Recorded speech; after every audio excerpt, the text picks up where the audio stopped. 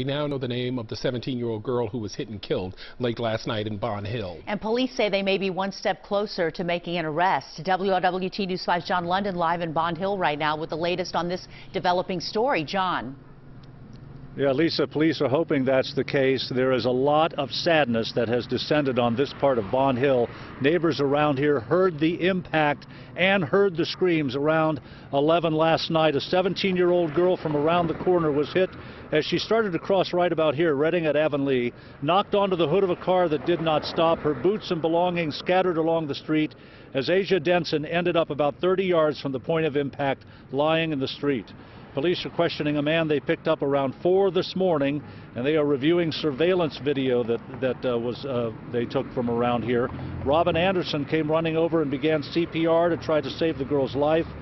Asia Denson was a student at Withrow, described by those who knew her as a cool person and very nice.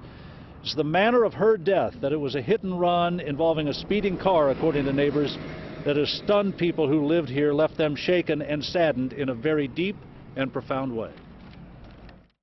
You know, kind of looked at me and blinked her eyes a couple of times, and I knew she was in pain. I said, "Baby girl, you in pain?" She blinked her eyes, and I held her hand and I said the Lord's Prayer over. And I told her, I said, if you in this much pain, baby girl, just go ahead and go. I know your mom wouldn't want you to be in pain, so go ahead and go. And I just squeezed her hand and she squeezed mine.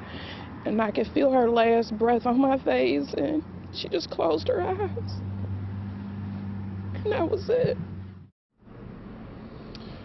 Flowers and the teddy bear marked the place where young Asia Denson was hit by a vehicle moving fast and heading north, and it kept on going.